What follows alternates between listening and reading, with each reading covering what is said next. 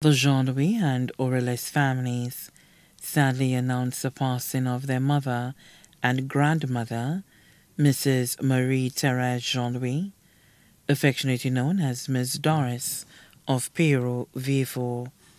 Miss Doris died on the morning of Tuesday, 28 February 2023, at the St. Jude Hospital. She was 83 years old.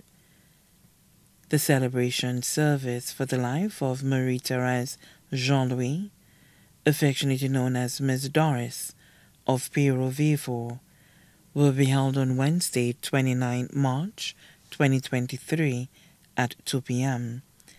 at Our Lady of the Assumption Catholic Church in the town of Vivo. Her body will be laid to rest at the Margaret O'Brien Private Cemetery, Latchony, Vivo.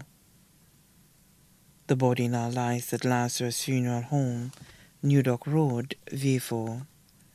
May she rest in perfect peace.